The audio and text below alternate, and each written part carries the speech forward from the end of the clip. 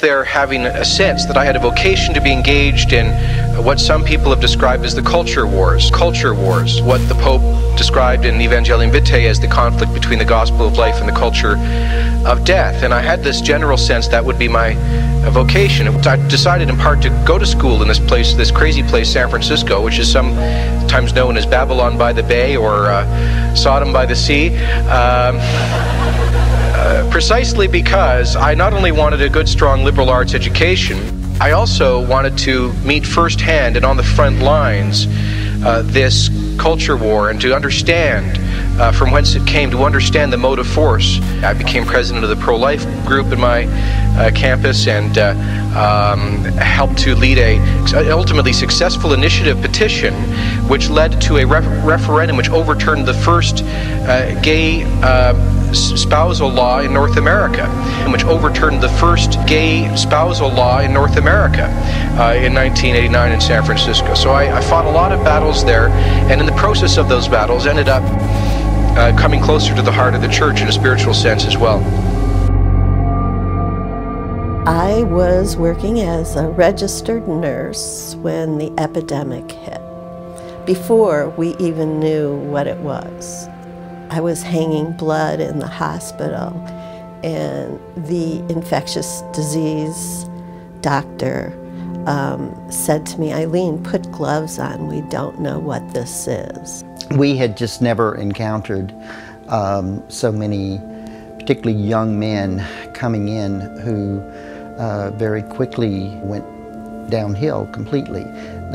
Most of them ended up being intubated, tubed, and they were fully conscious and they couldn't communicate. It was clear that it was all gay people. So there was all this discrimination that was happening. Seeing patients in rooms that weren't cleaned, food outside the door, people not allowed to go in.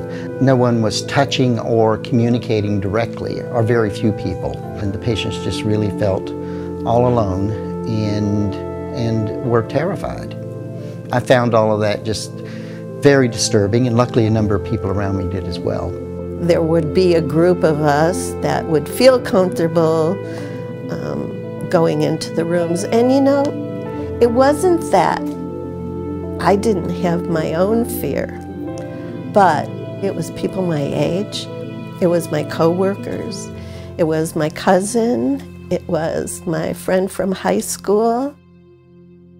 Particularly most gay men who wound up in San Francisco and were here at that particular period in time were somewhat distanced from their families.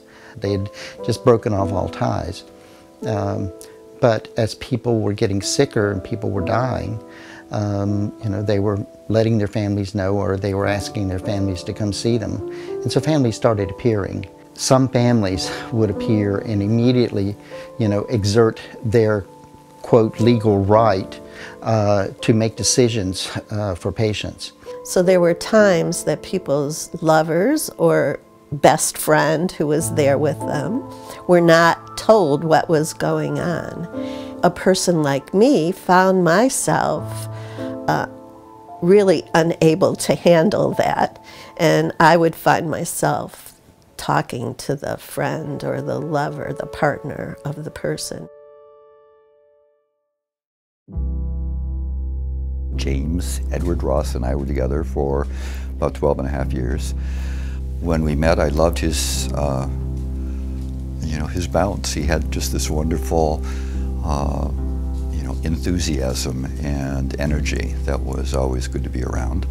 You know, he kind of recognized that the end was coming.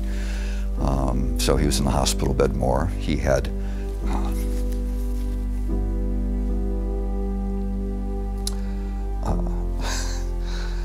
I made a point of having flowers there, like, all of the time. So he said, we're gonna have this little shrine. He said, I understand that when you go, you know, like, you wanna, this is the last thing you see on your way out. So I had this photo collage of our life together. It was clear that at that point, he had shifted and, you know, he was gonna be dying.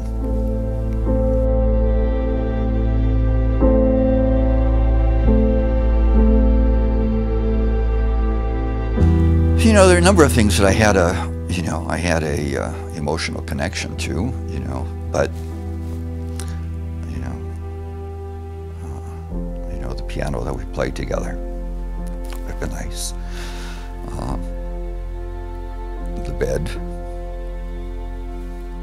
photos, notes.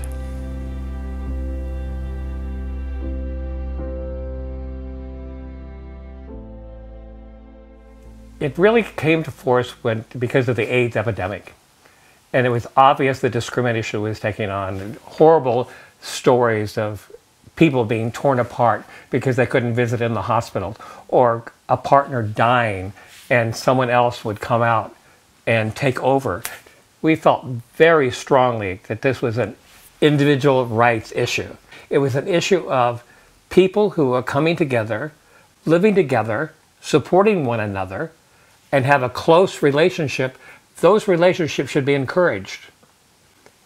And if one of them is hospitalized, it is a social tragedy that they're separated, that one can't visit the other. This made no sense at all. And the Republican Party Central Committee in San Francisco endorsed that proposition, as well as the Democrats did. I decided in part to go to school in this crazy place, San Francisco, which is sometimes known as Babylon by the Bay or Sodom by the Sea. I became president of the pro-life group in my campus and helped to lead a ultimately successful initiative petition, which led to a referendum which overturned the first gay spousal law in North America.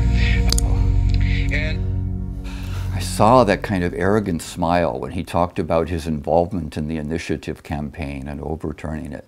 He identifies apparently as Catholic, so am I, and in that Catholic context, I want to say again, sort of Jimmy's last night, last night here.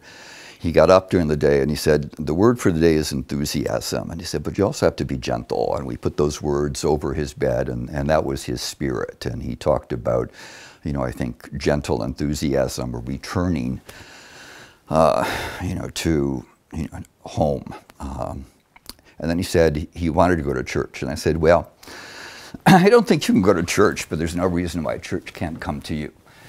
So we had mass at his bedside the night before he died. I mean, all of the friends, closest people. Excuse me. Repentance is a good thing. But on the path to repentance, you must admit that you did wrong, confess that you did wrong, and then atone. So I would look forward to the day that he understands the damage that he did and atones for it.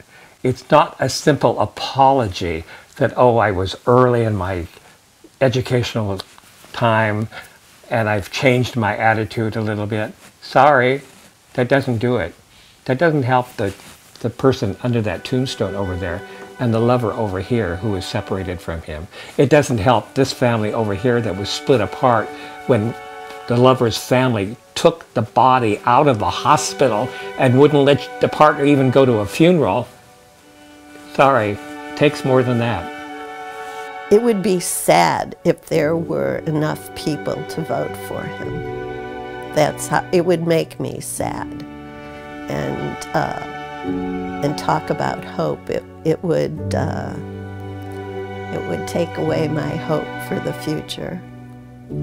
We all see the same problems. Conservative and liberals see the same problem. It's just the solution may be different. So as you march toward the ballot box, stop thinking of us versus them and think about what are your core values in this world? What is important to you? Is it important that we treat people fairly, that we treat people equally? Is it fair that we allow them their own journey towards wherever they're going, as long as they're contributing to the common good, as long as they're supporting one another? They're not hurting anyone. They're living the kind of life that you wish everybody would live, supporting one another, loving one another. Think about that, and don't allow yourself to be swayed by other people who have another agenda. And their agenda is, let's make it us versus them. There isn't any us versus them. We are all together. We are all struggling to make things better. We are all struggling to make sure that our neighbors are sane. We're all struggling to make sure that we're all safe, that we all get educated, because our society will grow, will flourish.